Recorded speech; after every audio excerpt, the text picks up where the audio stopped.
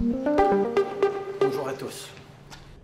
Because being an ally is about taking a hard look at our existing systems and being committed to doing the necessary work. You've been reluctant to comment on the words and actions of the U.S. president, but we do have Donald Trump now calling for military action against protesters. We saw protesters tear gas yesterday to make way for a presidential photo op. I'd like to ask you what you think about that, and if you don't want to comment, what message do you think you're sending?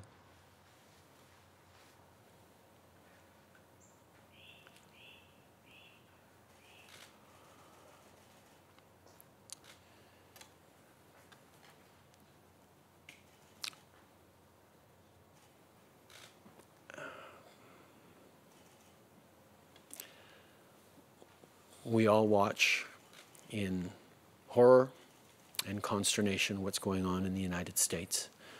It is a time to pull people together, but it is a time to listen.